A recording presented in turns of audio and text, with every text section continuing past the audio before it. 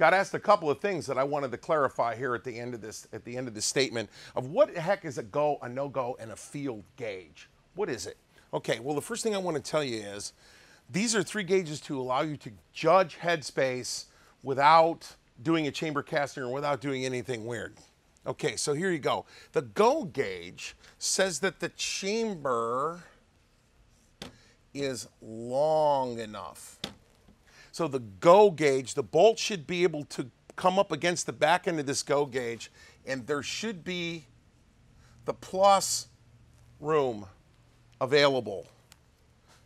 There's a notch cut out in the back of some of these to allow the extractor to kind of fit in, but if you're really going to use a go or a no-go gauge, you should take the extractor out and get anything else that would put any pressure on this. The abutment pushes up against the back end of the go gauge, and if it went in the chamber, there's a little bit of space.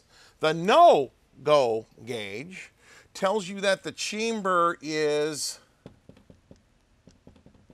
short enough. Remember, there was a spec on how long that chamber is supposed to be. So this is the minus depth right here, okay? So if you got a go and a no-go gauge, they're probably 0.006 of an inch difference from one another, and they're designed as a quick test to tell you whether or not the chamber is long enough and the chamber is short enough. Okay, the field gauge says in a military environment, if the no-go gauge the bolt drops on the no-go gauge because the chamber has just burned open to the point where it'll actually fit, the field gauge says, this is a rough test to say whether or not we might want to leave this thing in theater or give it to some backroom guard or some guy guarding a train, but let's maybe perhaps think about taking it out of frontline service because eventually a piece of brat's going to fail in it and tie the gun up. So we really only know if it's actually going to go bang once, or do we ship it out of theater, ship it back home to get rebarreled?